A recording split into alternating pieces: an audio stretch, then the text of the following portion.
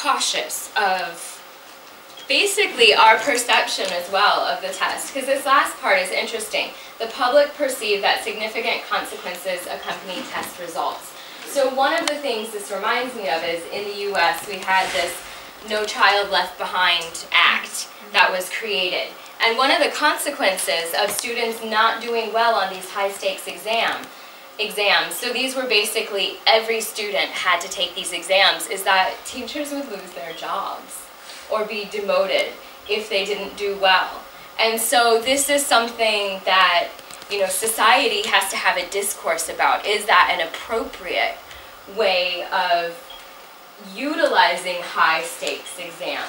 Or is that something that should not be under educational policy because it's not helpful? Sorry, that was a judgment.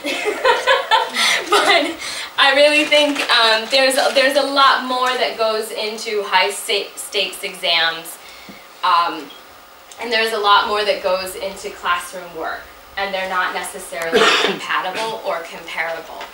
So that's another example of perceptions of the impact that high-stakes exams will have. Also, I know when I was a student, I was tested, and they're still tested. I know it was many, many years ago, but they're still tested on reading skills, for example.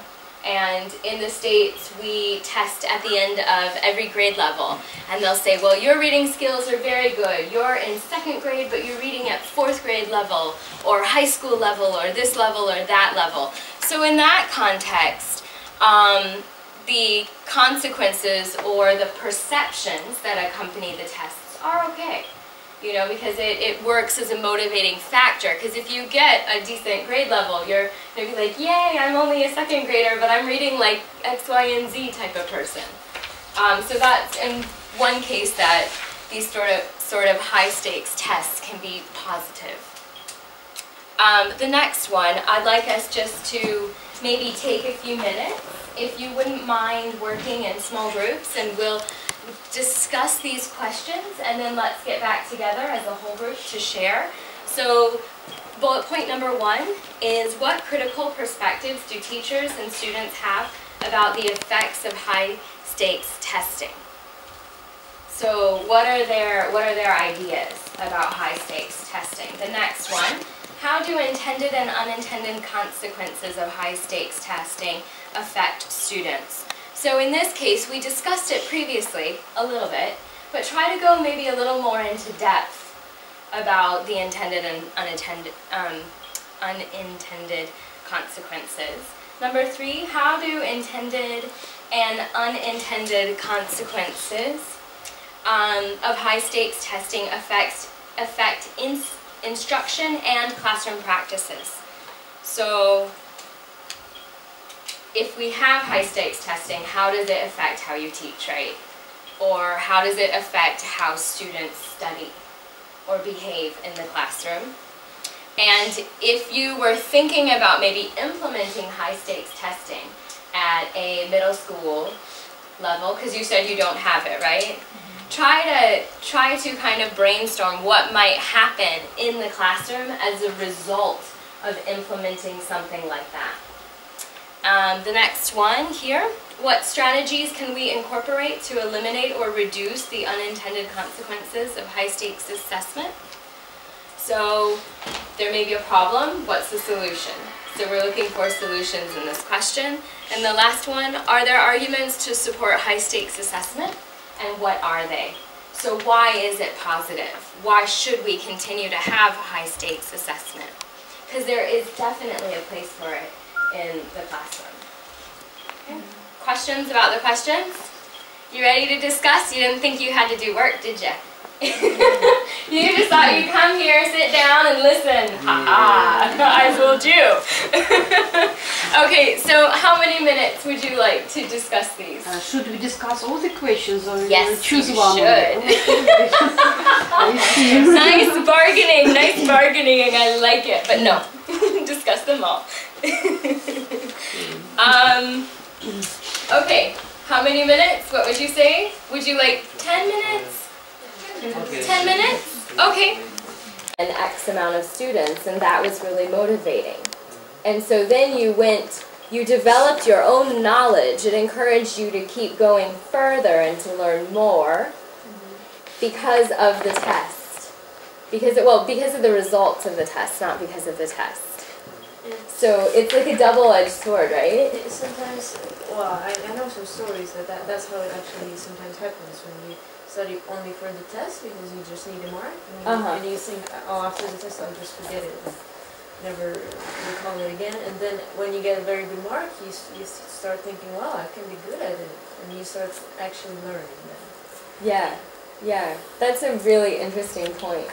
And it's one of those where it's like, there's no right or wrong answer. It just, I think it's a lot like what you all were saying, where it kind of depends on how you're taught to interpret the test scores as both a teacher and as a student. Excellent. I'd like to say that sky is the limit. There is some kind of competition in the group. Okay. And more advanced students, if they really understand that, well, really, sky's the limit, I try my best. Okay. So this may encourage them to just do as good as they can. Yeah, sure. Why not? So that would be the motivational aspect. This group, what does necessarily mean you can also produce it? So I would encourage your group of teachers to consider how that, I mean, it'll be harder for you to assess because you're going to have to look at the writing, but it is important that there's production other than choosing A, B, C, D, or 1, 2, 3, 4. It is. It's like TOEFL exam. Sorry? It's like a TOEFL exam. Yeah. They test their skills to type, yeah, and to write down. Right. They have an essay portion of the TOEFL. That's Yeah, right. But in Ukraine, even in the Yes, they know testing. yes, but they don't have this. They just have multiple choice. They will develop. I have faith. Yeah, maybe. Yeah, Yes, because maybe it will be good. No, I have a lot of faith. Especially, I know you guys are all like, oh, but I worked on the next. Well, I didn't work on it, but I helped to edit and give feedback on the next national exam that will be coming out this year for your students in secondary school.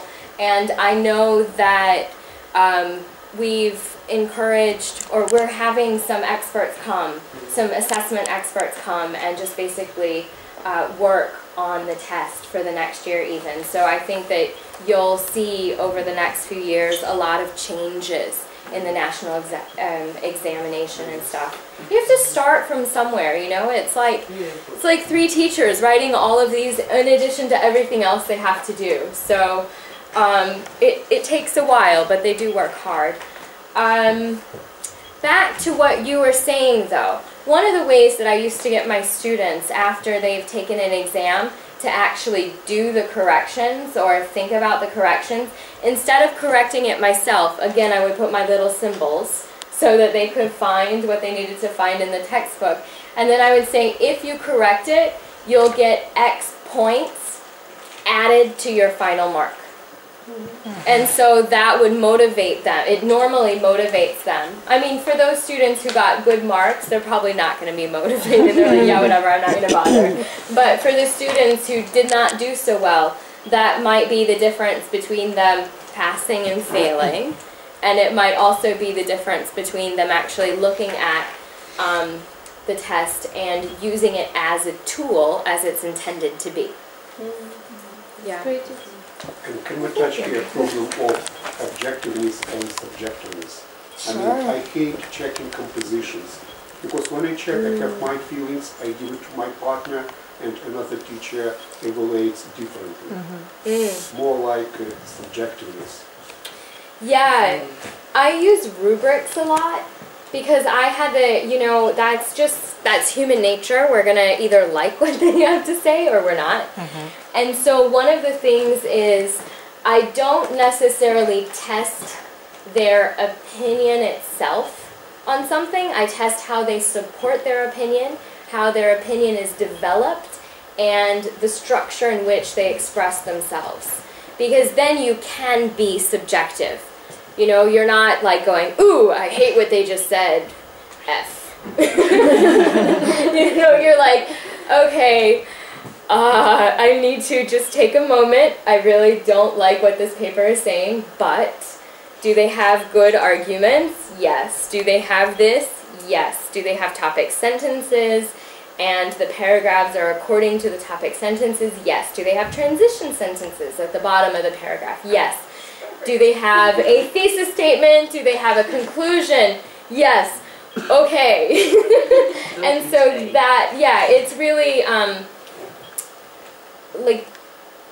like a method, you know, it's, I forgot how to say that word. How do you say it, Jeff? Methodology? No, methodological. Methodological. Methodological, yeah. So you're just kind of going do. Step by step. Yeah. And that way it's more objective. There's always going to be some subjection to it. Because what if their topic sentence for you is not the same as a topic sentence for someone else? Like the other person sees the connection more than you did. That's also possible, but I think that's where it's really, really important to have very clear criteria and a rubric that says, you know, an A paper is this, and this. And then give them samples, and then that way you're doing everything that you can to take away the subjectivity. The personal opinion about it. Yeah. Mm-hmm. And it's a problem in the Ukrainian schools and in general in the universities too. They do not give the students the possibility to write like essay. Mm-hmm. So we do not have this tradition, write essay, and we don't have these points like topic sentence, like beginning. Mm-hmm. We can also like we do this at school, but we have only like the beginning, the main part, and the end, and that's all. Pre-paragraph essay, yeah. But in the essay we have more. Like, like topic sentence. Do you know what is topic sentence? Yeah, because we are teachers, we know what does it mean. But in general, people do not know what does it mean. That's why we are here to... This exam. And I would also make sure I was very well informed about who created the exam and what they wanted to take from the exam. Because I don't ever want to put my students in a situation where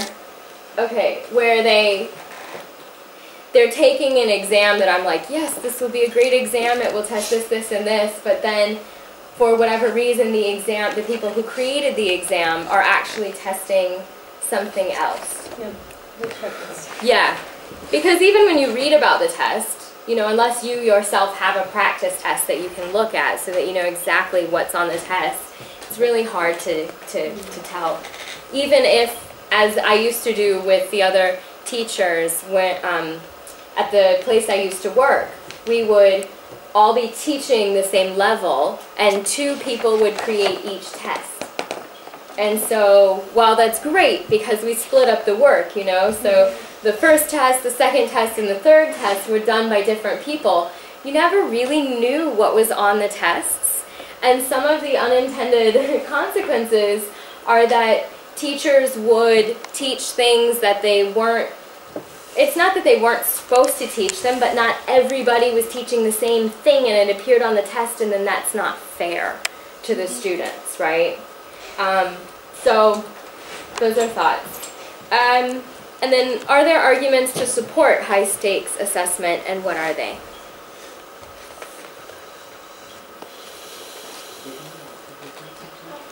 I think, like, the obvious argument is... High-stake assessment sorts of tests are used to do this, but as a diagnostic test at the beginning of the school year, and then again at the end of the school year, a similar test, just so that you gauge how much learning actually took place for the individual learners.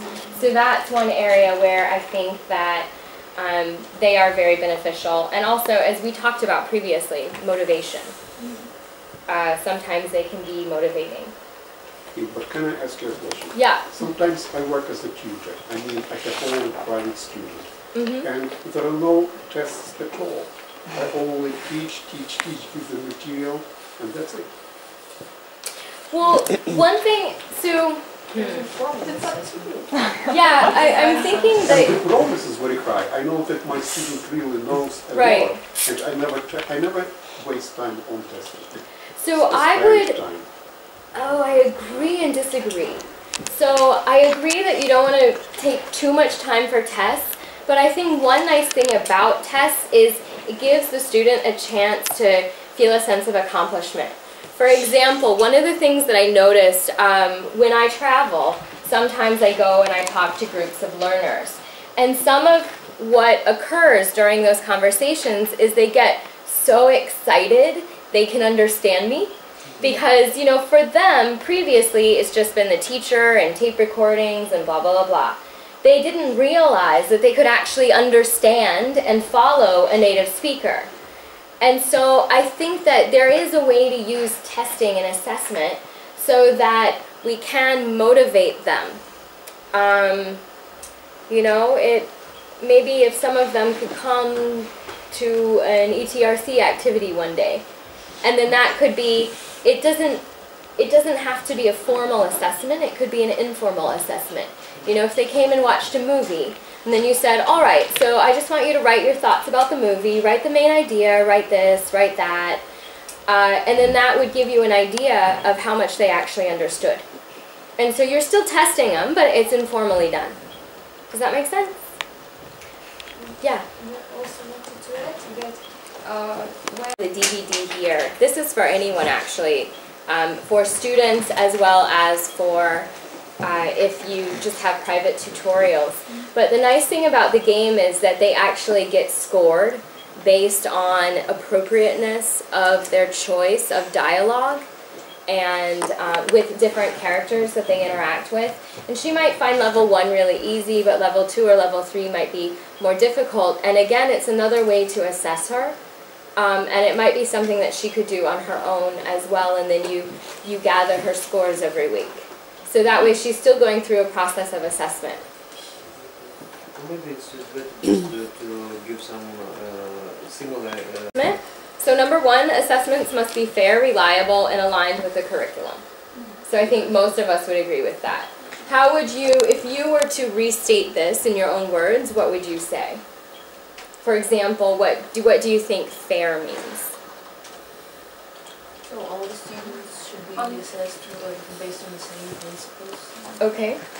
And what else would you add? No? Only one answer must be right. Yeah, that's true. That's true. Very often. Unless you allow for 2 answers. Yes. It's like either one are right, but yeah. Okay, that's true. That would be. All right. Absolutely. What about reliable? Reliable. What does it mean, reliable? So reliable basically means that... Quality. Yeah. Reliable, I think, oftentimes in testing terms, would mean that no matter where you give the test, it will have the same results. So it accomplishes the same thing every time you give it. So if we gave it today here, and then gave it next week somewhere else, the same results, more or less, would be accomplished by the students. So that's a reliable test. I think a fair test, we also have to consider how it's structured. It's like what we were saying when you gave the great example of, what was it? The listening assessment, right? Where it was the, you gave the listening assessment one, right? Or did you? I forgot who described it, sorry. But it was the one where it was just like there was a dictation, you listen, and then after a pause, you write it down, and then maybe you say it back at some point. So that would only be fair if you had done an activity like that already in class so that students knew what to expect from that activity. It would not be fair if that was the first time they had ever been exposed to that activity. right? So we want to make sure that we're doing similar activities to what we always do. Aligned with the curriculum, what does that part mean to you? Should follow the curriculum. Test what you actually teach. Yeah, exactly. Test what you actually teach.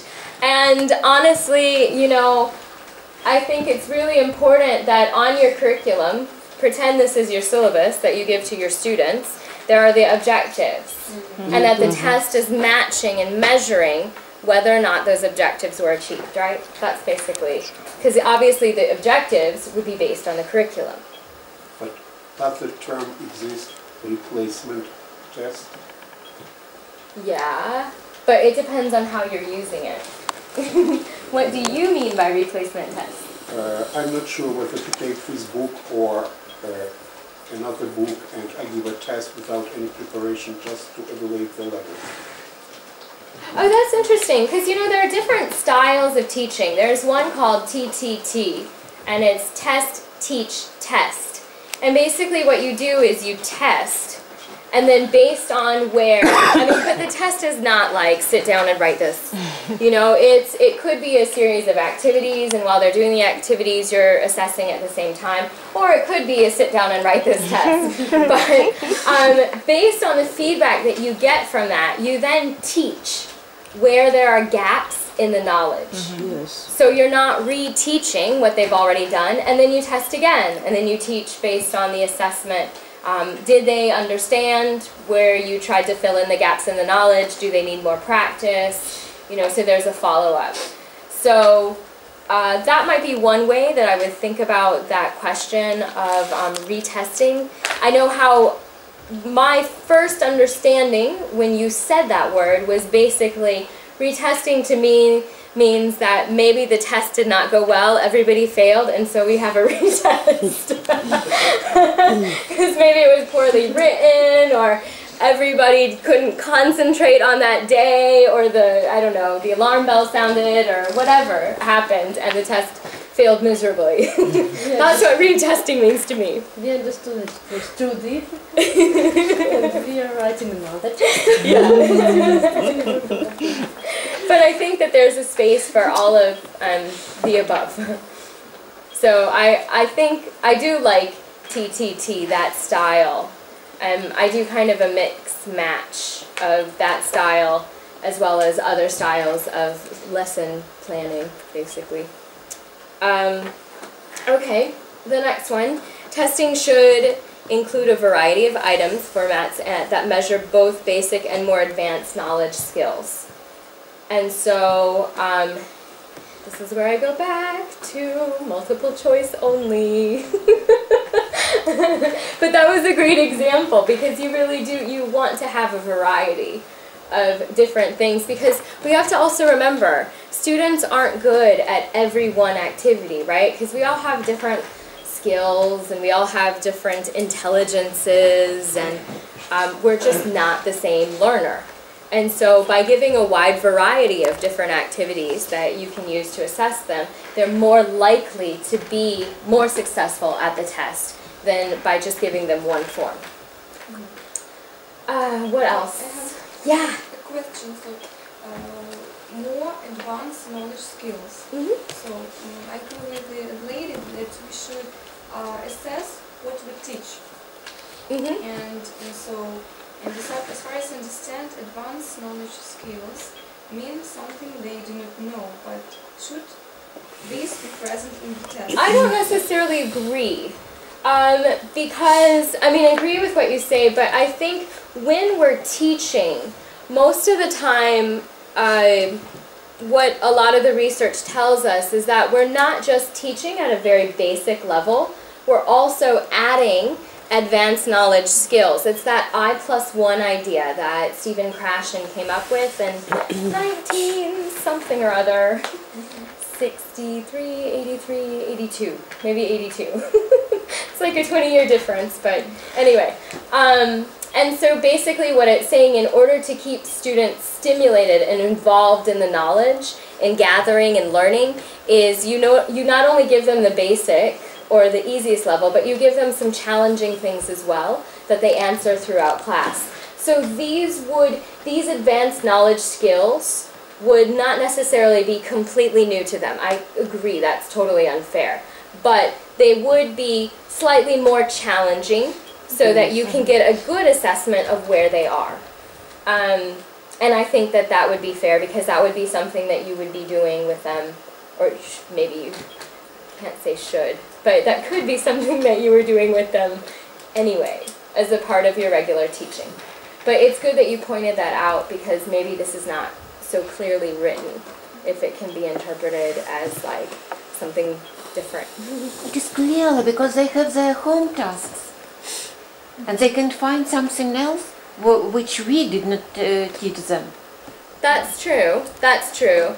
But I think even in that case, we have to be careful about assessing what they might or might not have done in home tasks. Yeah, up to a point. Yep, especially if you've gone over the home tasks as a group and talked about what went well and what didn't go well, then that would be fair. Because you've had a discussion and you've continued the dialogue about what was new. Any other questions, comments, or concerns about this item? Yes, I'd like to add that testing should have more advanced knowledge skills. If there are no of them, the test will be boring and not interesting for some kind of students. Yeah. Yes, that's the very test true. should be challenging. Yes. Yeah. They must have a chance to show themselves. And they like the right. process of competition with each other. Or with themselves. Yeah. I always teach them, or I try to teach them, even though they love competing with each other, to compete against themselves. But yeah, if that stimulates or motivates them, then that's okay. All right, the next one, good addition by the way. Test items should reward good teaching. What do you think that one means?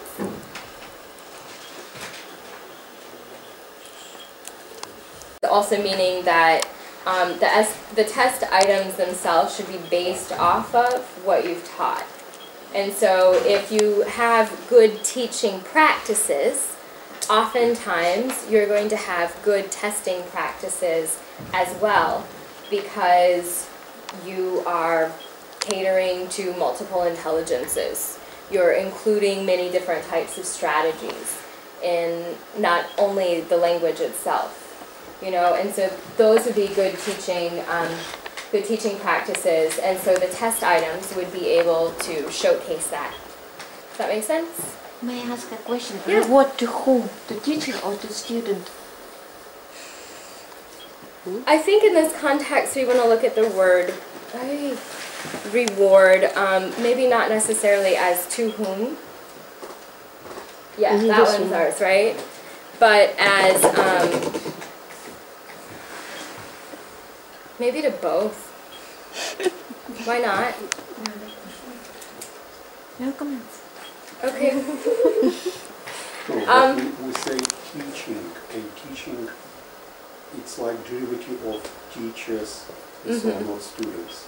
Not learning, but teaching. So it is for teachers. It's for, I think, like, yes, it should reward good teaching in that it is for teachers, but it's also, I mean, that would be the direct understanding, but I think indirectly, good teaching also is for the students, and so the students are impacted by the good teaching practice. Do you see what I mean? So they're indirectly rewarded as well. Good knowledge of the student is a result of good teaching. Yeah, exactly. That's why. Exactly. Okay, next one. Consideration should be given to the elimination of exams as sole assessment to determine an outcome. Yeah? So what are other forms of assessment we can use? Everyday work. Yeah, everyday work. Do they do their homework? How do they do on their homework? What else? Communication. Project. Can I say about an example? Einstein, he didn't show very high results of exams, comparatively with his wife. His wife was smarter according to grades. But Einstein published some scientific papers one after another, and even many scholars and scientists couldn't understand them. And his wife, nevertheless, she was an A student, couldn't publish a single paper or a sheet of that, you know. Yeah, I think that's a great It example. is all like testing your Right. outcome. Yeah. Well, and I think that's why we have to look for, like you said, other forms of assessment. If he was being assessed via those papers, he probably would have been the A student, right? Because the professor would have been like, this looks great, A+, I have no idea what it says, but it seems to be very important. Let me send it to someone at Cambridge or Oxford or Harvard and see if they can figure it out. Yeah, that's a good example. Do you share that with your students? After test. After the test, yeah. But I think it's something to think about as teachers as well, because I had a friend, and I've told this story before. I am for some standardized testing, but I'm also against some standardized testing, because I had a friend who took the equivalent of like the SAT or the TOEFL or something like that in like Finnish. He doesn't speak Finnish. He has no idea anything in Finnish. But he was still able to get a good enough grade that shows that he could get a job in Finnish. And it was like he only learned strategies for test taking. He didn't actually have to learn the language in order to pass the test. So I think that's why this particular point is on here, because test taking itself is a skill that students can develop, but it's not the only skill. When they're out on the street, they're not taking a test. They're not having an assessment. So what are the other ways we can assess them that encourages them to be out on the street and to try to take risks and talk to people in the other language and maybe even fail occasionally in the interaction, but not taking it personally, right? Just didn't work out. But if we're given a certificate, and sometimes it is written that student attended that course, and sometimes you write like performed or but not attended. It's also kind of assessment. What your role was in that course, you were only a listener or you did something with excellent results. Yeah, I mean that would be a sort of assessment, but I think what this is what this I think is really, really getting to is this next line, which, did that do it? Is here, the focus on assessment, not tests. And so even a certificate itself is in some way, it's still defining them in a role sort of position, but what we are looking for is what language do they actually know, not what role they had in a workshop, for example. So if you are all coming to this workshop and you're getting your your certificate at the end, it doesn't actually assess whether or not you learned anything. It just said you showed up. Maybe you were awake, maybe you weren't, but you showed up, right? And so I think what we're focusing on here is even small things in class, like giving directions, having them do something, and were they able to complete the task? That's assessment. You know, walking around, writing in your notebook as they're going through some of the errors, and then teaching based on those errors, and then giving them another practice and seeing could they incorporate any of the new knowledge. That's also assessment. So I think that's the fundamental principle that Jerry wanted to communicate with you all in his presentation. Okay, specify intended test use. So I think this is really important, especially to decrease learner anxiety, right? So if this is a diagnostic test, there's no reason for them to be anxious to the point of them not being able to stay still or like having heart palpitations or something, right? Because it's just a diagnostic test. It's like it's meaningless until the end of the term. So making sure that they know what's going on, how you're assessing them, why you're assessing them, etc., etc. The next one, who are the test users? Or I would say test takers. That would be another way to say user. So, are they your students in grade 4? And are they in an advanced level, an intermediate level, a beginner level? Like where do they fall? Who are they? And what have they studied? Does that make sense? Some people are looking perplexed. What about psychological tests? Okay, tell me more about the transition into psychological testing. We are tested when we apply for work, Okay. which needs some psychological aspects. We are tested by test, and they are very critical, and they demand one answer on the right. But usually skills are tested. Not skills, but your Your ability to cope. your communication skill, your stress resistance, and so on. They are users. Yes, but generally speaking, they're not necessarily used in the classroom. They're generally used for like outside of the classroom. And I think in that context, the people who are employing you are looking for a certain type of person. And so they know who the test users are, right? They're looking for future employees. Future employees are going to be, they're the ones taking the test. They're using the test, right? And so they have a very,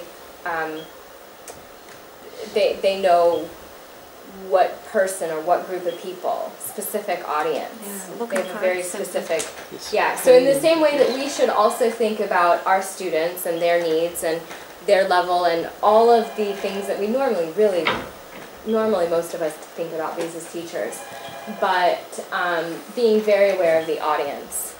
So it wouldn't be appropriate for me, for example, what level are your students? Intermediate. And what grade?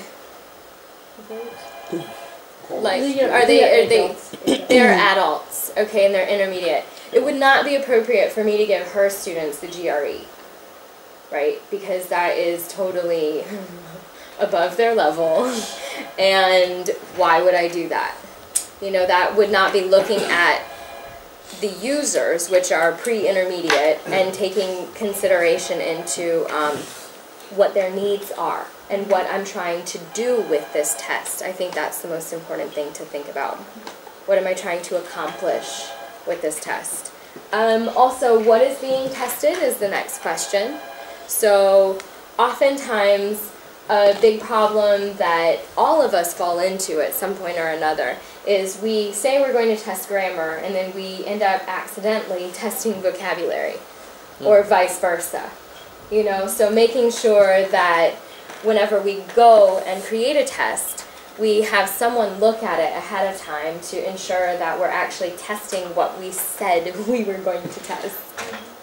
When we used to do that committee, like I told you about earlier, where there were 2 of us creating tests for the 3 tests that we had throughout the semester, we always had to give each other the tests just to make sure. And that was consistently the problem that we had in the tests, is that we'd say we were testing one thing, but we ended up testing another thing, and so we'd have to rewrite the test and stuff.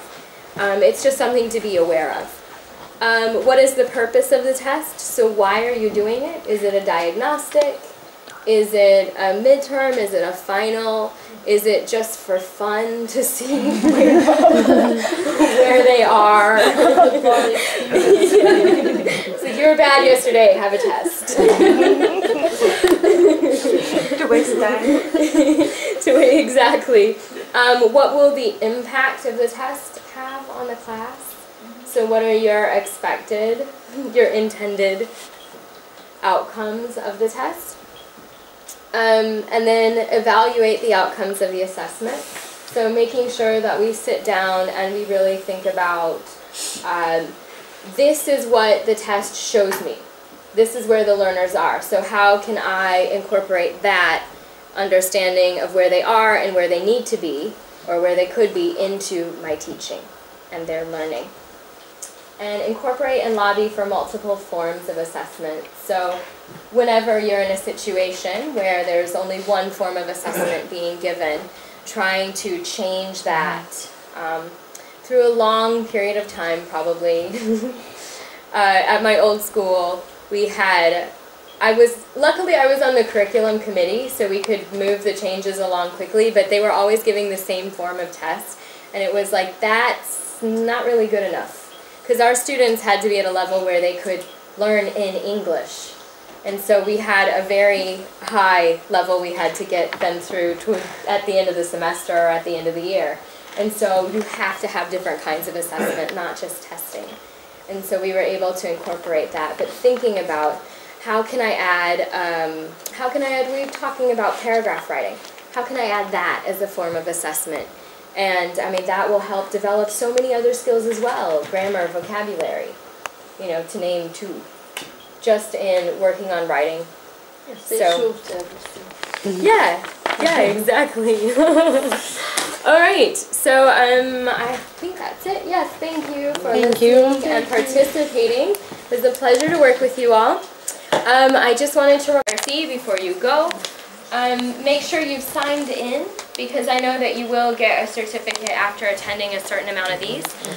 One thing that I would like to just share with you really quickly, on April 2nd, this is not an April Fool's joke, this is for real.